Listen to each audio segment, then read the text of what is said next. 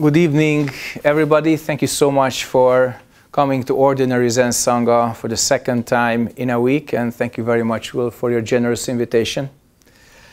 And you might expect that I cut right to the chase and we talk about the 10 ox herding pictures, and you go back home happy, clever, filled with Dharma energy. That's not going to happen. I have to tell you a story, and it's concerning a monk who is no longer with us. And he was a Zen master, respected by many. I certainly followed him and respected him as one of my teachers. And his name was Su Bong Sunim. Su Bong Sunim was a Chinese American born in Hawaii. He practiced with Zen Master Su Bong for many, many years. And unofficially, everybody considered him the successor. Of course, among many other Dharma lineage holders empowered by Zen Master Su Bong, but the person who would be unilaterally accepted by Asians, Americans, and Europeans would have been him. And unfortunately, he passed away very early. So 3 years before his departure, he had a retreat in Slovakia, and that's where I met him. We sat for 10 days together. We had a lot of interviews, Kongan interviews. Later, I learned there are many stories with him. And one of them was taking place in New York, in the Hudson Bay. He resided in the East Coast, and his students in New York offered him a boat trip. And on this tour boat, there were some journalists. And there was a cameraman, there was a journalist with a microphone, and they made these very funny and funky interviews with people on the ship. And Su Bong Sunim was wearing clothes very similar in color and cut like mine. And of course, he was bold, he was very quiet, very collected, very much paying attention, with good presence. So before long, the crew goes up to him and says, "Sir, may I ask you a simple question?" I said, "Of course. What is the most disgusting thing in the world?" And of course, they expected some answers that would appear in these tabloids later. And Su Bong Sunim says, "Who are you?" And says, "I'm a reporter. I work for this and this magazine, and I just want to ask you a question." That's your job. Who are you? Then he says his name, marital status, the usual everyday stuff. And then Su Bong Sunim says, "That's just your name. That's just your marital status. That's just where you live. But I'm asking, who are you?" And a few more steps like this, and the guy goes totally blank. And he says, "I don't know." Then Su Bong Sunim goes, "You don't know who you are? Now that's the most disgusting thing in the world." So this is a very fine prelude to the 10 ox herding pictures, because we believe it's a nice Chinese story from the Tang dynasty. And we learn before long that 6 pictures are Taoist and 4 or 5 are Buddhist. And it's a wonderful synergy or blend of both teachings. And then you go back happy and clever. No, no, no. This is concerning us directly. It's concerning our quest to become a more enlightened person than we are. This is actually, as you've heard from Will, it's a roadmap, some signposts where you can actually place yourself without judging yourself or others. If you look at the sequence, the first 3, not much happens. First, looking for the tracks, you know? This seems to be totally superfluous. In Hollywood, this would be cut out, you know, because it's not interesting. And next, you see the tracks. Then you see the ox and the butt, the rear end. And it's very brown. So when you start to practice, because fortunately your decisions led you to take up some practice, first you see just cause and effect. That's the tracks. That's when you have a first inkling, what am I doing? What am I saying? What am I speaking and feeling and thinking? So these are the first tracks, and sometimes we get that from other people rather than our own insight. And it's actually picture 3 when something happens. You see the rear end of an ox completely brown, covered with mud. So when you start practicing really, and you directly point to your own mind, you see some parts of your karma that is actually not so nice. It's like when the pressure cooker loses the lid and boom, things begin to appear during meditation. They say, hey, hey, hey, what is going on? I came here to relax or feel better. Or somebody tell me that I'm a better person already because I just showed up here. This is not what's happening. You see all your homework inside, and it just poof, appears right in your mind's eyes when you sit down for the first time or have a longer retreat. Because your mind can actually behave itself for many hours without anything significant happening. You can delude yourself into a wonderful dream. But when you really see the rear end of the ox, it can kick, it smells, the head is somewhere hidden, and you have to deal with it already. And the next picture is actually the next chapter, when suddenly the rope of practice appears, and you start to tame your karma. You start to actually become more disciplined. And it's tight. In some versions, the ox tries to pull you down to the marshes or up to the mountains. When you practice, you can think of yourself as high or a low person. And it's a big mistake to do so. So when you actually have the struggle, then you have to fight yourself. Do I practice or not? And more often than not, we explain it away. We explain it to ourselves why we are already Buddhas. Somebody actually told us. We all have Buddha nature. So why struggle? Why not just kick back, relax, have a lemonade, and then pretend that we are in a pretty good situation? If you're honest with yourself, you know this is all illusory. That when you have some discipline, and soon internal discipline, then you can go to the next phase, which is tying the ox to a tree. That's when your practice is autonomous. That's when it's self-evident that you are a practitioner. Because a tree is stronger, usually, than an ox. Imagine a big trunk, Douglas fir, okay? So then, you don't have to worry about yourself anymore, just keep practicing, because your karma actually started to shift. And when it shifts, your patterns inside shift. So this pattern change, when you start to have a center, that's the tree. That's when the ox is tied. That's when your karma will not be stronger than you. Of course, you can always go back to square one if you make a mess. As you heard, it's not a linear process. We are lucky if we can progress very steadily. But most of us, 2 steps forward, 3 steps back, then 4 steps forward, 3 steps back, 2 steps back, 1 step back, give up, start again. We are like that. And the next picture is when the front part of the ox, the head and the 2 front legs, they become white. The rest is still brown.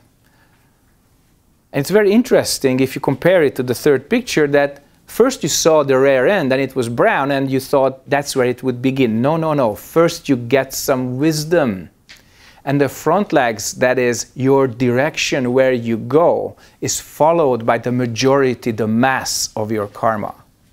So first you have to get some wisdom mind.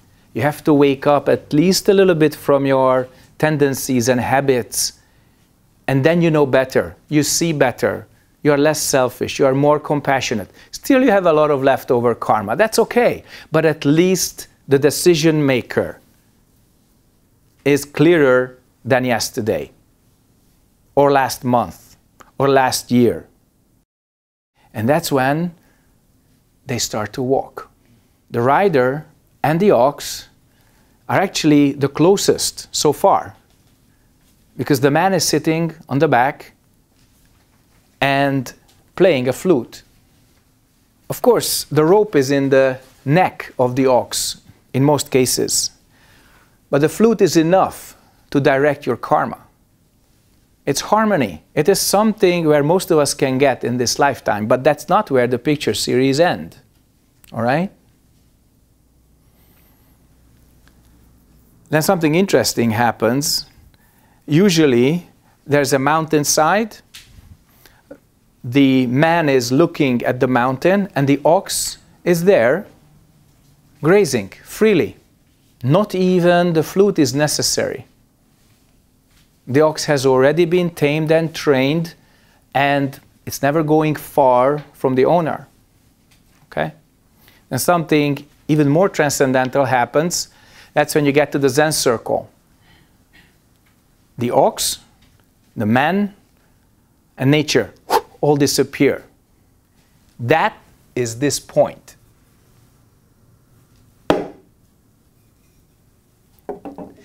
In some Korean temples, they do not even draw a Zen circle.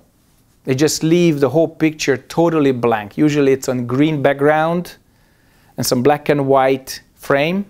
There's nothing in it except the background and the frame. And something interesting happens afterwards. The ox never reappears, the young man never reappears, but you see just nature. So the previous one with the circle was substance. And this one, where you only see nature without subject or object, without man or ox or mountains separated, it's truth. The sky is blue, trees are green, traffic outside, humming sound. You perceive truth 100% clearly. And the next one after that is correct function. On our path, it's very clear that we would like to help all beings. If you are correctly selfish, you are also helping other beings. If you are selfless, you are also helping other beings. You may ask with your eyes, what is correctly selfish? Have you seen this bumper sticker that your ignorance is not my bliss? That's when you get correctly selfish. And you see that somebody else's ignorance, greed, and anger comes to your doorstep. If you want to stay regular and clear and in this usually harmonious lifestyle, you have to have other people get the same. Otherwise, they will want to take it from you. That's the correctly selfish. And the correctly selfless is that we have the same Buddha nature. Let's help each other wake up. No strings attached. No hopes, no fears, no conditions. That's why it's totally selfless.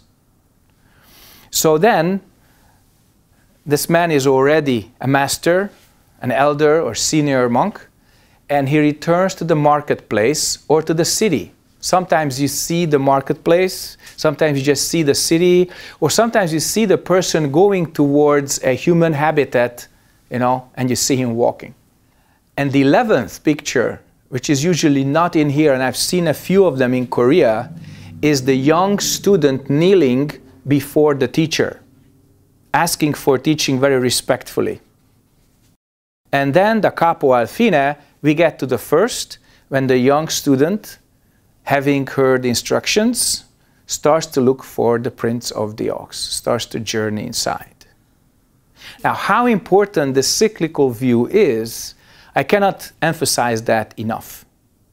But you should know that there is an Indian version of this with elephants and monkeys and black and white, and it starts on the lower right in the family house, and it goes in a kind of slanting, multiple S-curve up with lots of trials and errors, just like this, but with a lot more structure and a lot more explanations. And it ends up in Tushita heaven, in the white castle of the gods and the Buddhas. The main difference is not the stages, not the animals, but the fact that from Tushita there is no return. This one has a direct feedback to the community where the person came from, the community that actually supports monks and nuns and temples. And that's why Mahayana is actually very conscious of this, that we never leave any single person behind. No one gets left behind. And as you may have heard, one of the most profound vows of His Holiness the Dalai Lama is that as long as there's even one person in the realm of samsaric existence, so long do I come back and relieve that person from suffering and help that person towards enlightenment. This is the Bodhisattva path in one sentence. It's time for questions, ladies and gentlemen. Who has any? This one is an ongoing story, what we can, what you were explaining, or it's about one lifetime. So it's like ongoing, many lifetimes. Okay, but this story is that's like, when it gets really interesting. But this story is like, because right now I'm dealing with something, but a couple of years ago I was dealing with something else. So it's like it's always. You should ask your washing machine. Yeah, this is what I'm saying. So this is there any end to this laundry that I'm doing with you? Right? I have a feeling it's like, okay, I dealt with something, and then kind of learned my lesson. I you know, it's not gonna happen. My lesson. How about the others?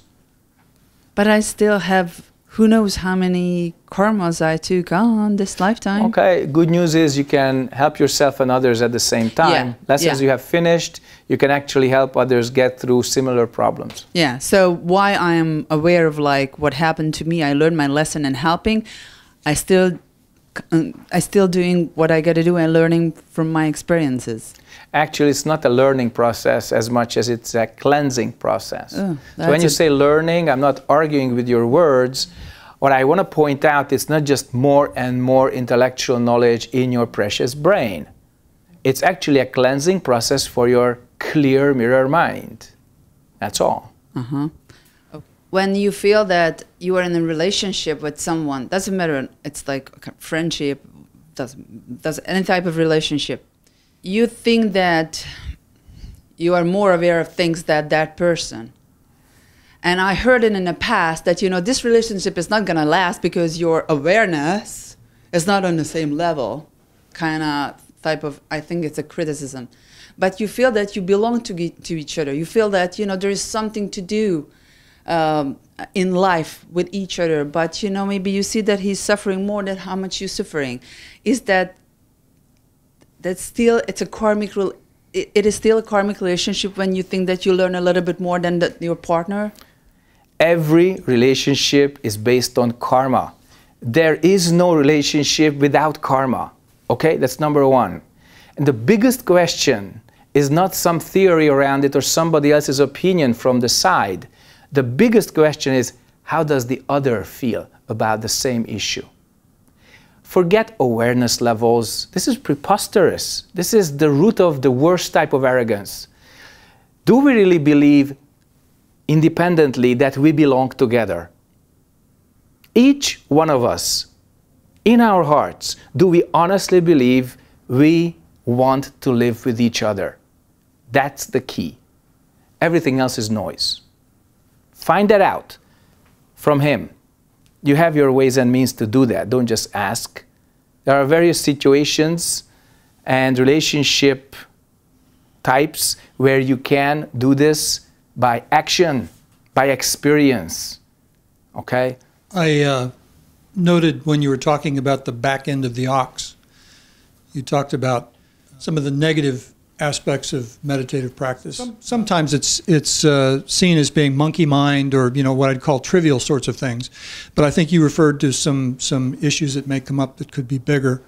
I've sometimes heard that from a path perspective called the dark night of the soul. And I was just wondering if you could talk a little bit more about that, because it's not talked about very much. And actually, the dark night of the soul is not so much a meditation experience as a period in your life when no matter what you do, it's dark. Still, you have to hold the torch as much as possible above your head, and never lose the beacon. It's like the thread of Ariadne in the labyrinth of the Minotaur for Theseus. So when you're in the labyrinth, that's when you really need that thread, that really shiny silver thread, which leads you out of the labyrinth. So in that sense, meditation is preparation. Preparation for that, preparation for extremely good parts of your life. It's preparation for life and death. If you deal with prevention too much, then you actually fall into the trouble that you want to prevent, because it's always in your mind. So the dark night of the soul is described in many artists and teachers' words. But if you read Dante's hell, that's really there. And if you have a stronger center and a clearer mind, you get through that dark night much quicker, with less bruises, hurting less people.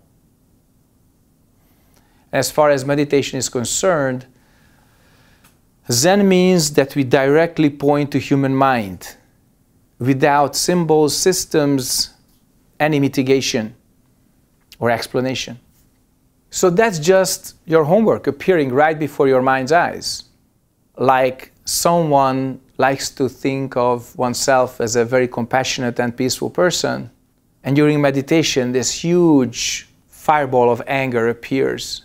And you look inside and say, what? I'm not this kind of person, for Christ's sakes. I can't be so angry. And the answer is, yes, you can. But that's not the last point here. Do you want to be? So when you perceive that, you detach from that, it no longer controls you. You remove the energy from that emotion or passion, and then you have control over it. Each and every karma is made up of energy and information together. You modify one, the other is changing. You remove one, soon the other is removed. You remove energy from any kind of karma, then the information soon falls apart. You remove the information or the identification from any kind of karma, soon the energy becomes free and you can use it again for any kind of purpose. So this is what is meant by the rear end of the ox, that unexpectedly your subconscious karma appears on a daily basis. When you practice really hard, weeks or months, then you go deeper and deeper and deeper. And all that Zen teaches you is to be here at this moment. And things of the past, present, and sometimes the future keep appearing in front of you, in front of your mirror. So whatever is the hindrance before you, between you and this moment, that appears. You reflect that, let go of that, become free from that, then the moment becomes clear, clear, and clear. That's it. Okay? In step number 8, the little man or the man attains emptiness. You mean the Zen circle? I do. There is no little man. That's the point. Well, he was there and now he's not because he's one with, or he is just, He's on a holiday.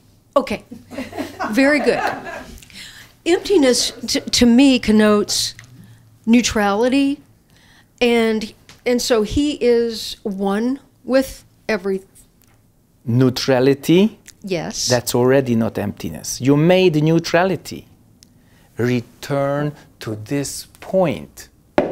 I'm not taking away your toys. I'm teaching you how to be spiritually adult. It's different. Neutrality, mistake. Duality, also mistake. Come back to don't know. Okay. True don't know is emptiness. I guess neutrality is cheating. In other words, I was substituting neutrality for don't know, but it was not a good analogy. So you can't get away with it. I know. Can't get away with anything with you. Okay. Yeah, go on. Go on. Okay. So I see that someone, the man who no longer exists, has attained what I would say to be nirvana. But I'm not through. That's just a statement. It's not the question. Then he reappears with love in his heart, and executes the mandate of the bodhisattva, which is to leave no one out. All of a sudden, out of emptiness comes love. All of a sudden. Yes. But I see love as a mechanism of survival. Really? Yes. You're back to square one. But it does it just, as I look at it biologically, where did the love come from? There is no biology in here. Well, that's where all it right, came well then, just scratch that. Where does the love come out of emptiness? Emptiness is not empty, okay? Originally, it means complete emptiness or empty completeness. That's the Sanskrit word shunyata. So when your mind as an individual is gone, you totally become one with another person's consciousness. That's a state of mind beyond any description. And you cannot not be compassionate, but you also have your wisdom there, okay? Non-dualistic wisdom, unconditional compassion.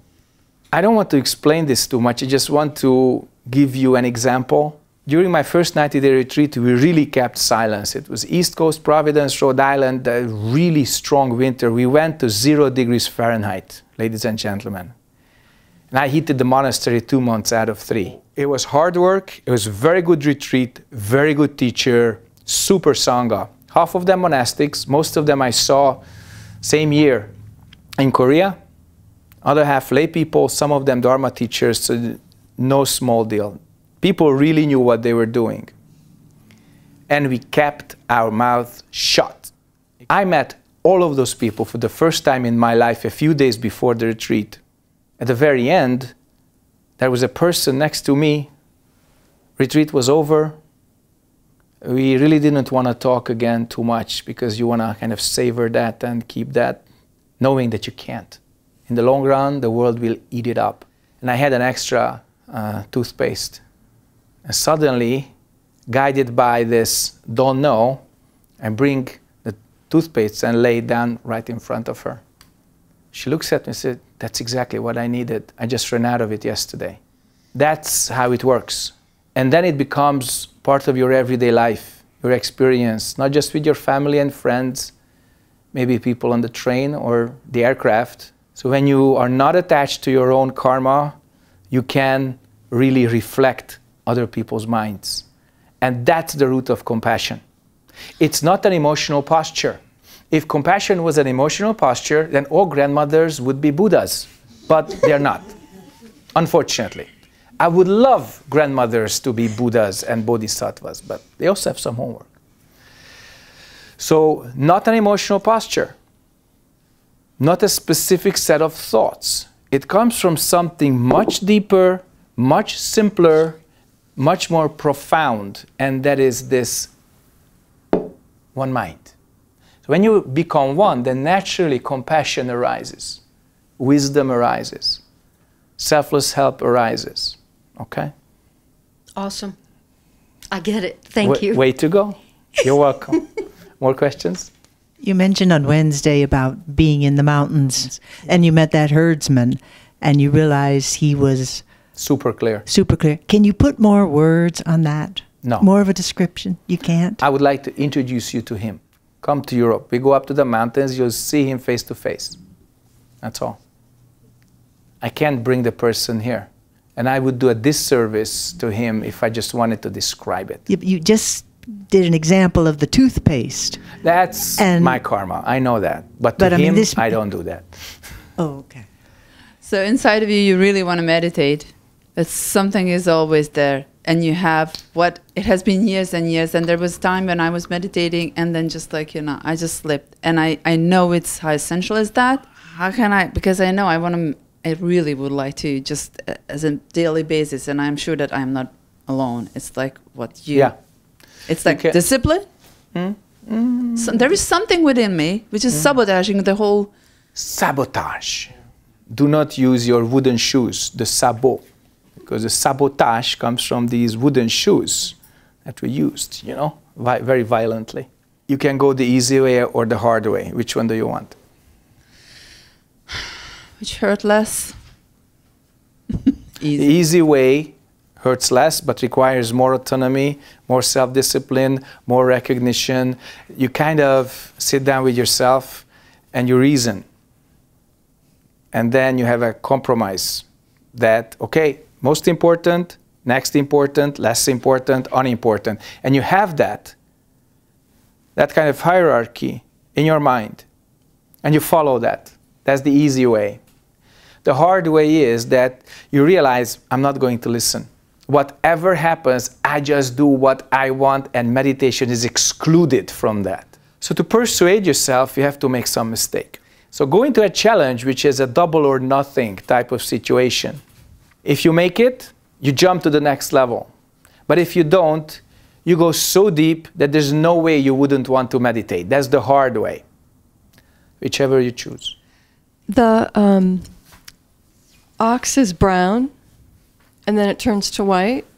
Does it turn all the way white? And what is the significance of that? The back end of it's brown, and then does all of it, because I don't see that necessarily in here, but it's... All of it becomes white? That's the good news. There's no bad news, but it's the usual function of your mind that it shows the rare end first. It shows the brown, the kind of dusty, dirty, muddy part first. You don't go to nirvana straight away without paying a price. So that's it. The question is very simple. Then how can we work easier on our karmas, which is constantly popping up in life? Do you find an easy way to breathe? Yeah. So what is the easy way to breathe? Just do it. Good. That's the easy way to meditate and work with your karma. Oh, okay. Thank you. My wife recently passed. She was only 53. She was a Buddhist from Thailand. I'm sorry to hear that. She had such dignity. When she got pancreatic cancer so quick. Yeah. And I was her caregiver, and she just was so peaceful and accepting, and I had the hardest time. And when we talk about the karma, I've meditated for many years.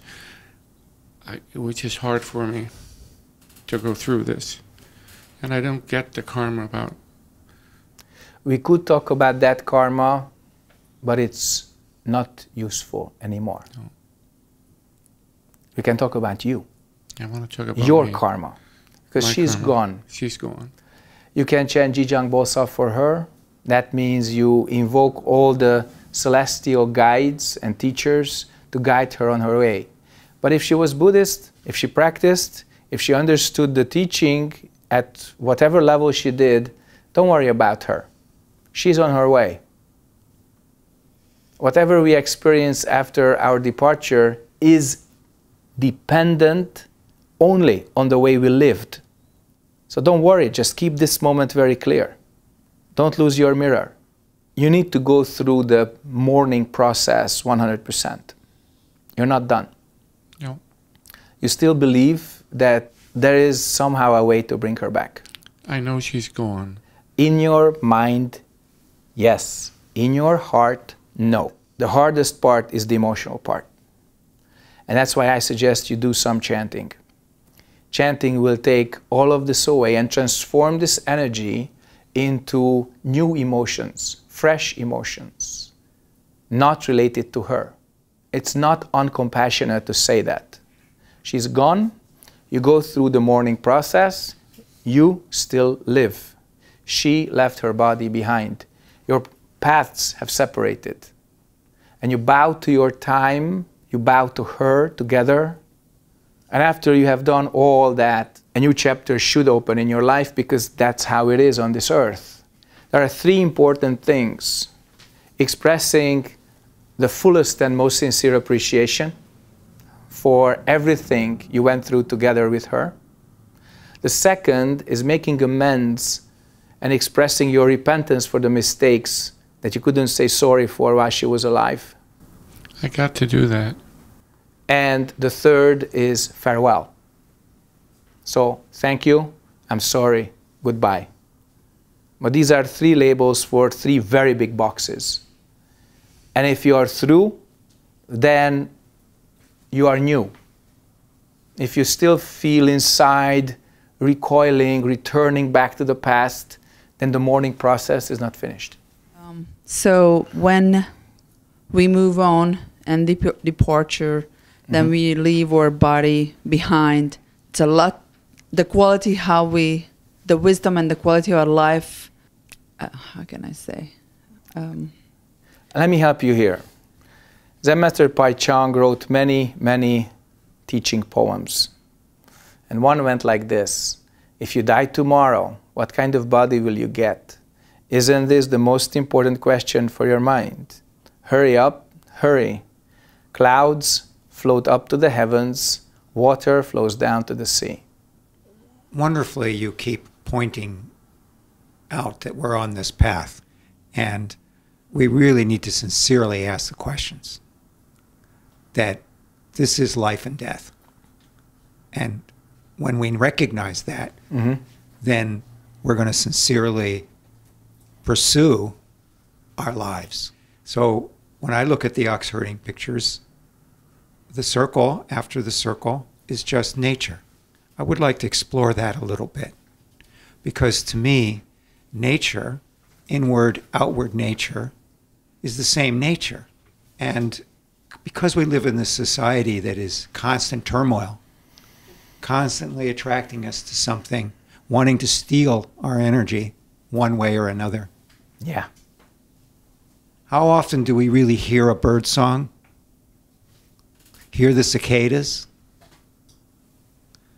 See the clouds disappearing? Feel the grass under our feet? Are we really alive? To me, that picture talks about being really alive. You know, nature, as our Buddha nature, is this no name, no form essence which penetrates everything. Sunim wrote a poem, it is enlightenment nature, he says. It is apparent in all things. Without cultivation, you are already complete. Then this stick and its sound and your mind, are they the same or different? If you say they are the same, I hit you 30 times. If you say they are different, I also hit you 30 times. What can you do? Hat! 3 x 3 egyenlő 9. 3 times 3 equals 9. So the 3 times 3 equals 9 is exactly this picture when you see nature as birds and trees and forests and lakes, with your own nature, which is this no name, no form, no life, no death. And what our Taoist forefathers actually realized, that if we truly returned to our true nature, we'll be just as spontaneous, selfless, clear, and functioning as nature herself. And that's why if you practice in nature, all the trees, the mountains, the birds teach us. But we won't be green like the trees, we won't sing like the birds, we won't just stand like the mountains, but their function, their being, the way they exist, can actually teach us how we should exist as humans. Dog understands dog's job. Cat understands cat's job. Why don't humans understand humans' job? That's it. That's when we return to nature, and nature helps us return to our true self, our true nature. I'd like you to address the concepts of commitment and discipline. I was reading a Taoist passage today, and it was actually a poem, and that was part of the message. And I see commitment in here when he takes the rope and goes through all of the difficulties of holding on to the ox, and then the discipline of his his Practice, journey. yeah. When I see my practice and my path, it's a refuge. And here, this is struggle. And I don't see it as struggle. I see it as where I go to, I don't want to say escape because that's pretty heavy, but to remove myself from struggle. It's a beautiful refuge for me. So that is not analogous to this. It's I have some wonderful teaching for you tonight. In the Tanakh herding pictures, you can take 10 kinds of refuge. In the first, take refuge in the search. In the second, take refuge in the footprints. In the third, take refuge in the huge brown rear end of the ox. In the fourth, take refuge in the struggle. In the fifth, take refuge in the rope, being tied to a tree, and so on and so forth. You can take refuge in anything if you have the correct relationship to it. Not separation, not identification. Then your mind mirror really works correctly. So just reflect, just relate, just connect and just do it. That's correct refuge. This earth is changing. Every single atom, every single phenomena, everything changes all the time. Where can you take refuge? So you attain yourself, you attain your true nature, that's the only refuge. Then you can take refuge in each and every one of them. Okay? Thank you. You're welcome. Well, my question before this was, how do you take refuge? I never quite understood it in the Buddhist teachings, and I've heard it with many of my teachers that I've gone to, but I thought I was supposed to take it with the monk. Actually, taking precepts depends on a precepts teacher, but it's not the same as taking refuge. You can take refuge even tonight. You bow 3 times to the Buddha, the Dharma, and the Sangha, and you say, please teach me. Then, I'd like to understand the Dharma. And then, thank you very much for teaching me. That's it. That's basic refuge. So when you say, Namo Buddha Bujong Kwanim Bophe, Namo Dharma Bujong Kwanim Bophe, Namo Sangha Bujong Kwanim, you do just exactly that. Little different words. And I'm thinking in doing the 3 bows, which I've been doing since our workshop, I'm going to find my true purpose and how to serve others. It seems like that's coming to me more clearly. Is that possible? It is possible. If you really want to do this, I suggest you do more than 3 bows per Yes, I day. know. We got to work up to this. You need some really strong energy reserves and clarity and solidity so that people would not misuse your intention. Don't give more or less than necessary. Do it in the right way, then your job with that person is finished. You don't want them to depend on you, but you also want to help them. Your job is finished when they become autonomous with your help and they go on their way. So like with Amelia, don't do it for Don't them. ignore them, don't bind them.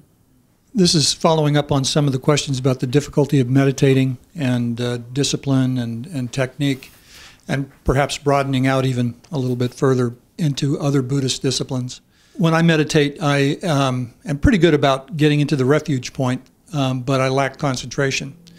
And I would consider myself to be a lower level meditator, and I want to be able to develop some concentration. And a few people have told me that Vipassana can be a way of very specific techniques to help to get to kind of a foundational level, I guess, in terms of concentration and awareness, and can be for want of a better word, a launching pad, back into a Mahayana view of the world or universe. I was just wondering if you have experience with that, or in terms of leveraging those sorts of tools, or. All right. Each and every tradition is complete. they do not serve as each other's launching pads. Otherwise, I would be misrepresenting Theravada if I said yes. And Mahayana also doesn't need a launching pad outside of itself. You can begin and go to intermediate and advanced at high level in each and every tradition of your choice. Okay? And I suggest you do that. And we all need teachers. Teachers, they make any kind of self-reflection or qualification of our own practice totally superfluous. You don't have to gauge your own meditation practice where you are. And they really teach you what you need to have and not what you want to get. So I suggest that you really do your shopping in the spiritual shopping mall. Be careful with the checkout, because what you take home will sit on your bookshelf. Establish your alpha tradition. The alpha tradition is where you really trust the teacher, you want to study the Dharma, and you can harmonize with the Sangha. And that's the alpha. Usually, in a different way, it's like falling in love. No questions asked. Questions are asked later when you move together, okay? That's different. But when you really fall in love, there's no question. You just want to be with her all the time, okay? It's like that. You find your tradition, you find your teacher, you find the Sangha. It's click, snap. You just want to be there, and that's it. Then you, of course, check the direction. Is this really going where I want to go? Then you have heart-to-heart conversations with the teacher. Then it becomes a very, I would say, tactical decision. Does the tradition that you choose present enough challenges and opportunities? These two must be there so that you would lose enough of your karma and you could also see yourself progress on the path. The Dharma practice is not really a reward game with coupons, you know. You fill this out and then you get $5 back. You know, it's, hello, what are we talking about? You get the super cheap package of Nirvana off the shelf. Put it into your microwave, your Buddha. So, hello? So this is very, very different. The way that these traditions were made was really before market capitalism appeared, people. So it doesn't behave like a consumer article. It never will. So establish the alpha, and then you can always have kind of trips to other traditions, knowing where you are rooted. And if you have a correct teacher and a good Sangha, they will not term loyalty as being locked up in just one place and never looking left or right. Go straight, but keep your mind open. Keep your eyes open. Some good teacher comes to town of a different tradition, go visit. Pay your respects. Learn to relate, to adapt, to practice, and then bring back the benefits. Okay? Thank you. More questions? I had the honor of taking the precepts from you. And I was absolutely sure at that point that I was going to be lily white for the rest of my life. And that was just 2 or 3 days ago, and I've already told a fib of convenience. And so it's not going the way I thought it would, and I feel Wonderful. very badly about it. Imagine that it did. I would have such a hard time to teach you if it went just the way you wanted. What are we doing then? Let's go ahead. What's your question? That's it. So what should I expect of myself? Can you just not go into FTL with your precepts? You know what is FTL? Mm-mm. Faster than light. Everything on this earth is slower than light. Nothing can accelerate to that speed. So be patient. Your precepts are already working in your subconscious beautifully. Just keep up your everyday life as if nothing had happened. Yes, that's what you needed to hear. You know it happened. You know it started to transform you. You know it started to transform the way you live your life. Let that happen naturally. And don't go into overdrive trying to break the light barrier, okay? Yes.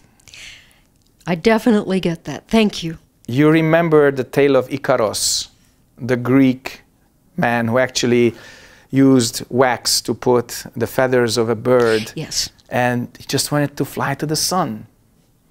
Don't let the wax melt. Fabulous. Okay.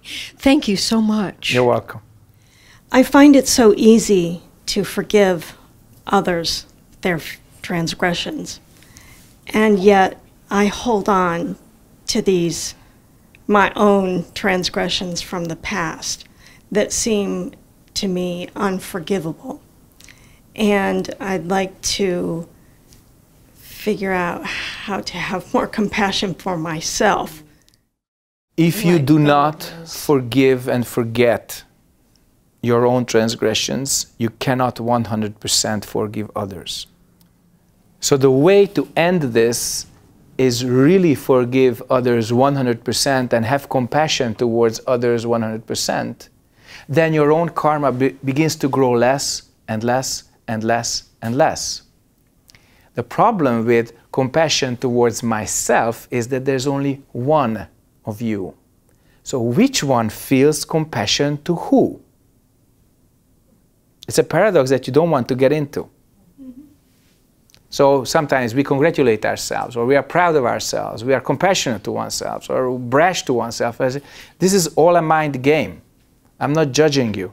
I'm pointing at how the mind works, and we want to diffuse and dismantle some of these superfluous functions. You want to experience compassion? Recycle it. Recycle it through another person, a group, an animal, anyone who can radiate it back to you, depending on the way you gave that compassion. And that's when it gets back to you. That's when you can actually relax and look at yourself and put the past into the past. In terms of ourselves, we learn our lessons, but we don't have to have a special emotional attitude towards our karma once it's in the right place. But while you are judging yourself, you're still identified with your karma. And the environment keeps judging you all the time. So when you have a correct relationship with your own karma, then you can be compassionate to the other people around you, all beings, and that comes back to us in the right way. Thank you for your question. It was very important. I'd like you to just, again, maybe overview the 10 ox herding in terms of the teachings, where they come... Rewind the tape. No, I'm not overviews. talking about individually. I'm talking about historically. You know, historically, they're from two traditions, I heard you say. The Indians also have a tradition with it. But in the teachings of, say, what you've gone through, or say for us, how should we look at these and you know, I don't want to say importance of our path, but obviously you thought enough of them to make a talk of it tonight. So I'm just trying to understand where they fall in my path that I'm on in studying this or being in this, in terms of the whole historical. Does that make sense to you? Do you understand what I'm asking? I understand your words. I understand what you'd like. But I need to convince you that you're not asking the right question. It's not the historical view that would help you. It's not positioning you on the path that would help you. But you actually practicing every day. That's what would help you. I've answered the questions of each and every one of you. You are no exception, but this answer will be a little bit different. Do it.